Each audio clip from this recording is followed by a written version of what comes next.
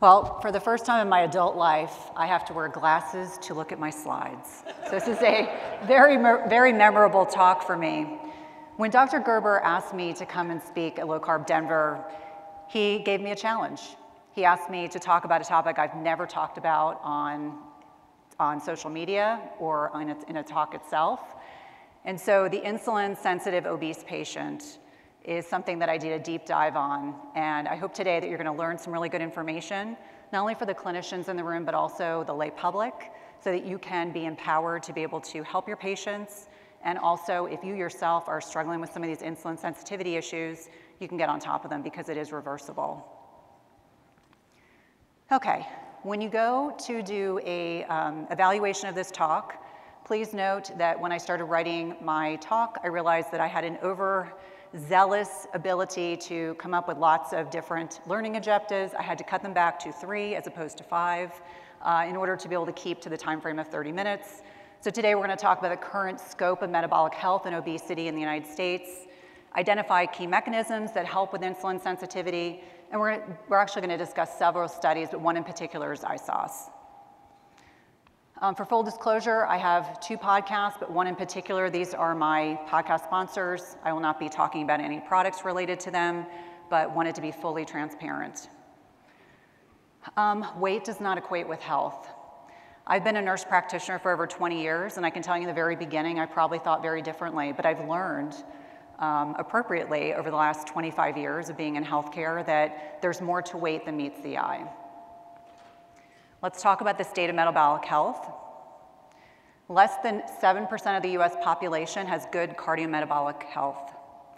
And that's defined as normalized blood pressure, blood sugar, lipids, adiposity, which is fat, and absence of vascular disease. And the trends between 1999 and 2018 have worsened, especially in regards to fat and blood sugar levels. Fewer than 1 in 15 have optimal metabolic health. And that's from JACC, which is the Journal of American College of Cardiology. From the same study, this was 55,000 adults. The lead author said, we need a complete overhaul of our entire medical system, food system, and environment, because this is a crisis for everyone and not just one segment of the population. I can't agree with this statement more. In cardiology, I worked in cardiology as an MP for 16 years. My patients continue to get sicker despite maximizing medical therapies. From the same study that actually came from Tufts University, they looked at these 55,000 patients, and it was interesting to look at the data from 10 years from the National Health and Nutrition Examination Survey, and there were a lot of disparities between ethnicities, economically, and scholastic disparities. So it's something just to be considering how fortunate we are to be here today and learning this information, but there are many people at risk that may not even be aware of this. Obesity in general, it's tripled worldwide since 1975, according to the World Health Organization. 39% of adults were overweight and 13% were obese. And in the United States, these figures suggest that 40% of adults are obese, with the obesity rate in the 40 to 60-year-old range, which is where I am now, exceeds 40%. The assumption is made that all obese people are insulin resistant or diabetic, and I'm here to argue that's not the case. So we have to define what actually constitutes metabolic health, and some of these things may be familiar to you in terms of vital signs. What's your blood pressure? This labs, when your doctor, your nurse practitioner, your PA are looking at lipids and fasting blood sugar and fasting insulin and adiponectin if they're adding additional labs. The presence of abnormal liver function studies or evidence of a fatty liver on ultrasound or CT, or if you have a liver biopsy because you have significant liver disease.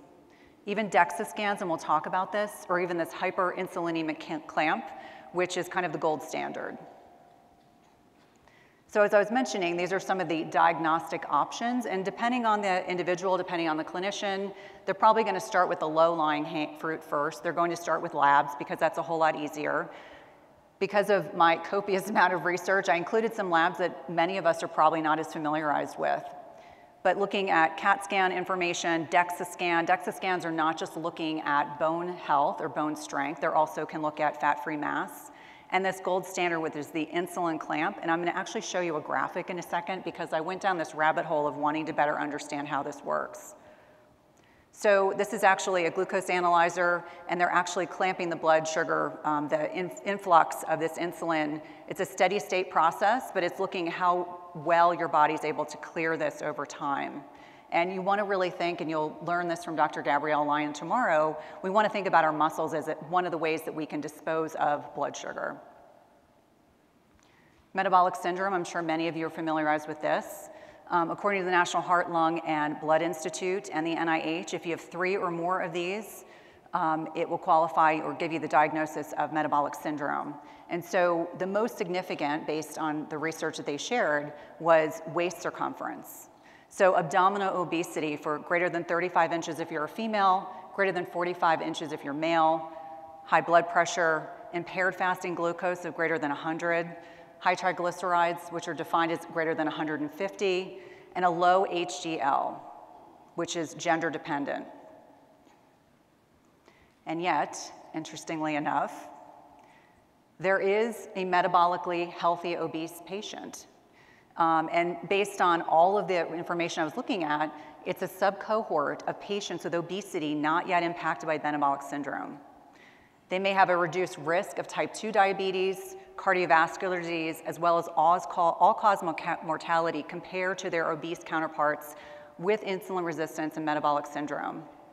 And the criteria is really varied across studies, with at least 30 different definitions that are applied in the literature, and the prevalence is estimated to be, wait for this, 6 to 75% of the obese population. And the data from the European Group for the Study of Insulin Resistance suggests that 25% of obese individuals with a BMI greater than 35 are insulin sensitive.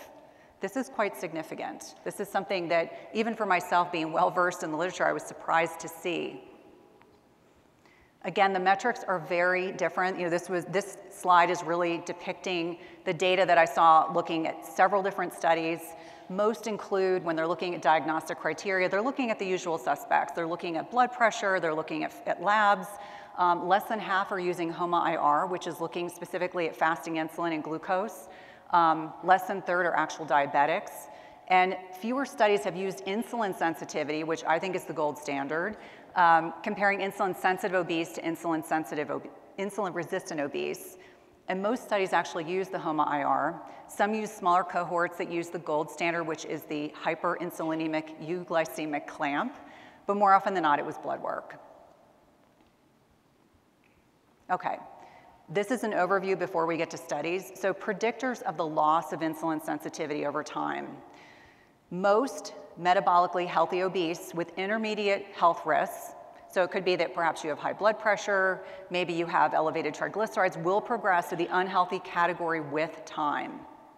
An older age, defined as greater than 50. Poor cardiometabolic risk at baseline.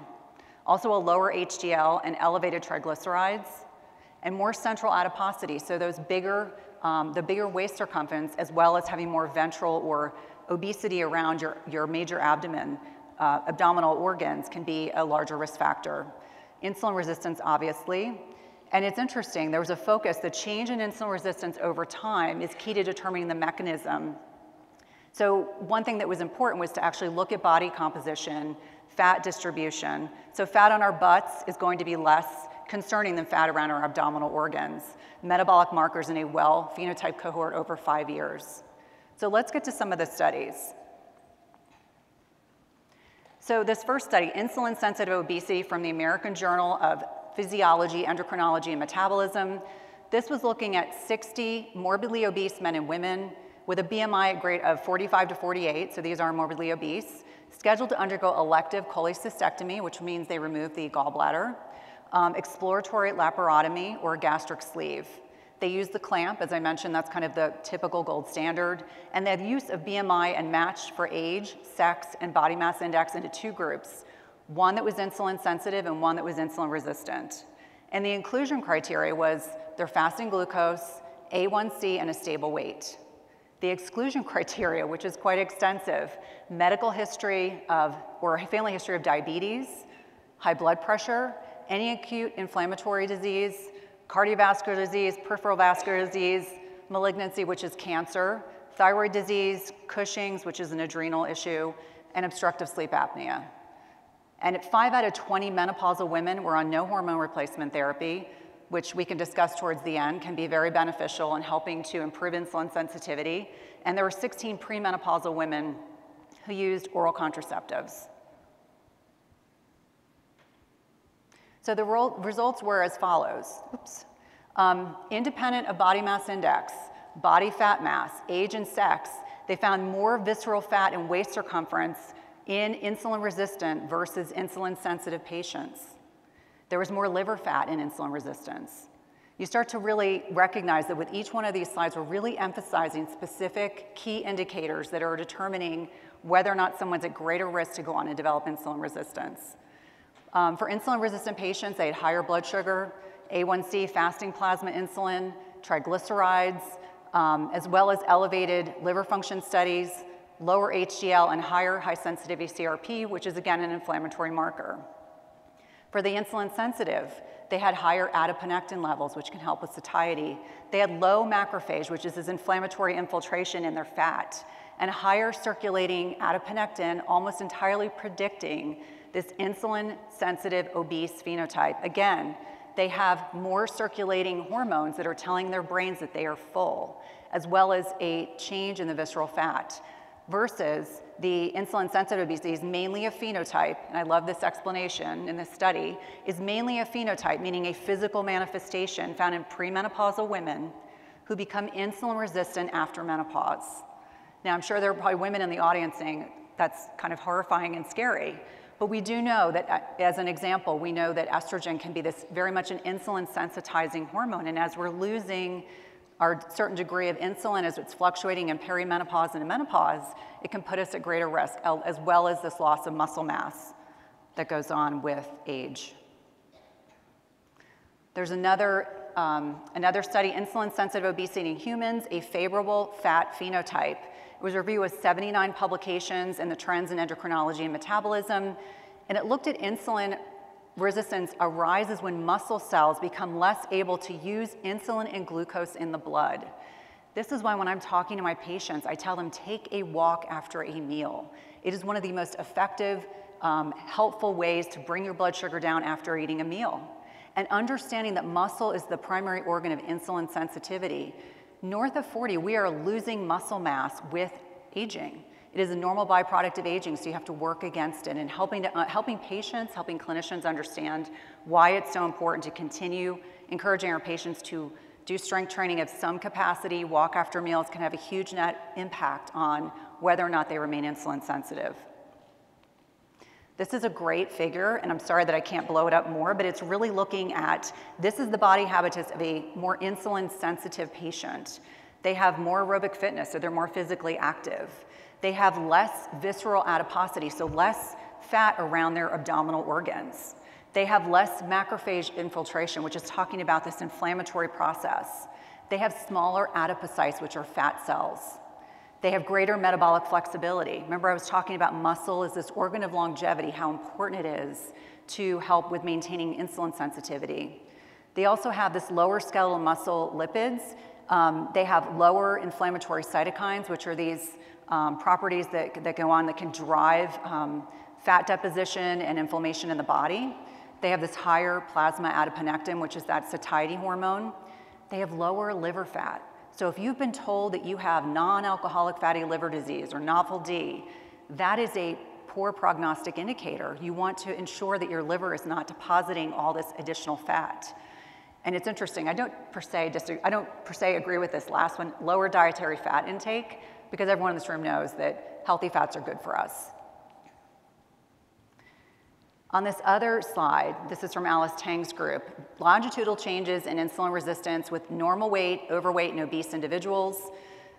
They define metabolic health and obesity as a transient phenomenon diminishing with age. We know that that can change, right? That this is not a life sentence. This can be reversed.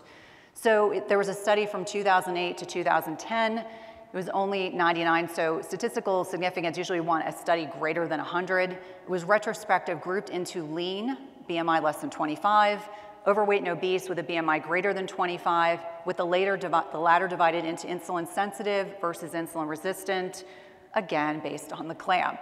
The main findings is that body mass index did not change over time, but the deposition of fat did. Remember I talked about, like, women don't per se like having fat on their rear end. They don't per se want, all that fat, but the fat around our abdomens is the one that is the most problematic. And so blood pressure increased significantly in the insulin resistant, which is not surprising. And if you are at all familiar with Dr. Ben Bickman's work, he talks a great deal about how insulin resistance is at the basis of nearly every chronic metabolic disease that's out there. Okay. The demographics in this group, median cohort was 49.8. I think I mentioned earlier, most of the cohorts define older adults as greater than 50. Now that I'm of that age group, I always disagree and think that doesn't sound pretty old at all to me. The obese sensitive were younger than the obese resistant. That's important. There was no statistically significant fat or fat-free mass difference between the groups. Exclusion criteria. Listen to this exclusion criteria. I found this fascinating enough that I wanted to make a slide about it. They were excluded if they had greater than a 2 kilogram weight change in 6 months. 1 kilogram is 2.2 pounds. It's not a lot, right? Self-reported regular physical activity. Treatment for medications that could lower their blood sugar. Known cardiac, renal, liver disease, or cancer, which makes sense. Those that were trying to conceive. Consumption of a significant amount of alcohol on a daily basis. Smoking or non-diabetic confirmed by an oral glucose tolerance test. The predictors of insulin sensitivity, again, significant. Across large cohorts and longitudinal studies, younger age, defined as younger than 50. More physical activity, a degree of fasting, and caloric restriction. Now, I talk a lot about intermittent fasting. It's probably what I'm best known for. But this is absolutely one of the things that helps with insulin sensitivity. If you do nothing else, eat less often to help preserve this insulin sensitivity. More peripheral fat distribution. Again, we don't like fat on our butt or our thighs, but it is much healthier than fat that is stored around our abdomens. And then also smaller adipocytes. Remember I talked about these fat cells. Also, low degree of liver steatosis. Remember we talked about fatty liver, measured by CAT scan. And understanding that there's a role of healthy adipose tissue and better capacity to upregulate lipogenesis in adipose tissue that helps protect when we have this spillover into the muscle in insulin-sensitive obese patients. So big takeaway, younger age, more physical activity, eating less often, also just understanding that where you get your fat distribution has a large impact on whether or not you remain insulin sensitive.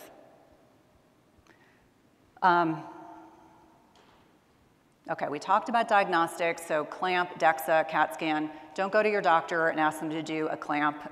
Much more likely they'll start with a DEXA, they'll start with lab work. Those are inexpensive tests. If you need to have a CAT scan because there's some concern about whether or not you have fatty liver or NAFLD, that's different. You're probably in a university setting if you're getting a clamp.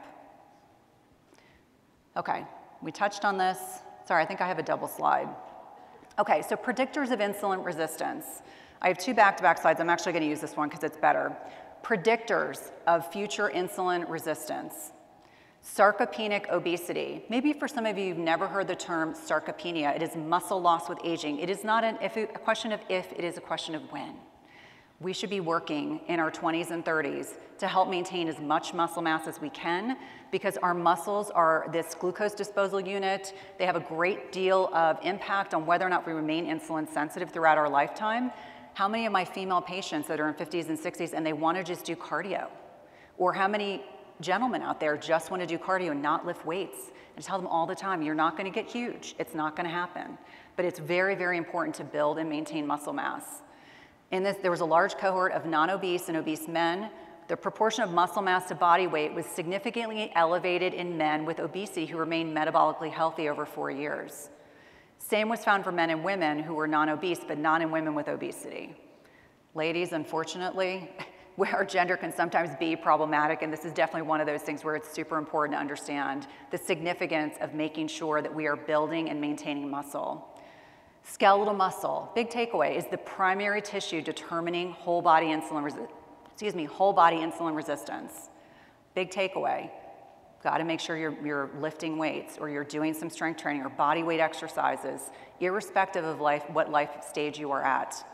Again, visceral fat, waist circumference, again, another big takeaway, waist circumference, body mass index, liver fat, but BMI and liver fat together suggest a future prediction of a loss of metabolic health over time. Everyone in this room should have a sense of what your fasting insulin is. It's one of these conversations I have with patients almost every single day or discussions on social media. It's cheap, it's inexpensive, you can trend it over time. It's one of the markers that I think is most beneficial, and it oftentimes dysregulates years before you'll see blood sugar or A1C becoming abnormal. In ISOS, which we'll talk about, visceral fat, waist circumference, BMI, and liver fat were the most significant predictors of insulin resistance in the future. There are also some gender differences. Remember, I spoke about this in the very beginning. Insulin sensitivity differs between men and women. Men have more muscle mass on their bodies than women do.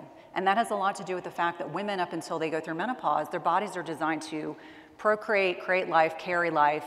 They are going to have more, they're going to have definitely more adipose tissue. Despite having a lower fat mass, the prevalence of diabetes and early abnormal glucose metabolism are more common in men than women up until menopause. Women are at a lowered risk to fatty acid-induced peripheral insulin resistance up until menopause. And in some instances, because I'm so well vested in the research about perimenopause and menopause for women in particular, there is a role, as I mentioned earlier, about estrogen providing some degree of help with insulin sensitivity. We know testosterone is an example. In many instances with men, it's not optimized because they're insulin resistant, because they're exposed to endocrine mimicking chemicals in the environment, in their personal care products, food, etc. And women, in many instances, are at this advantage until they go into menopause. Unless they're taking hormone replacement therapy, many women will really struggle. They'll say, I did really well, and all of a sudden I developed this weight loss resistance, and I'm struggling with now becoming insulin resistant. And a lot of it has to do with these hormonal fluctuations. During menopause, changes in estrogen and testosterone are associated with a loss of subcutaneous fat and a gain of visceral fat and an increase in insulin resistance. I was reading some statistics that the average woman, again, average, that means more will gain, there are some that will gain more, some will gain less, 10 pounds in the first 2 to 3 years of menopause. Menopause is defined as 12 months without a menstrual cycle. Men do go through andropause, but it's not nearly as dramatic. Now, when I think about the things that are key takeaways, I didn't create a slide talking about lifestyle, but I think it's important to emphasize the things that will really help you with maintaining insulin sensitivity. First and foremost is sleep. How many of us take for granted that we get 6 hours a night of sleep, 7 hours of sleep a night, and the net impact on our blood sugar is quite significant. Even 1 day of less than 6 hours a night of sleep has a significant impact on blood sugar regulation.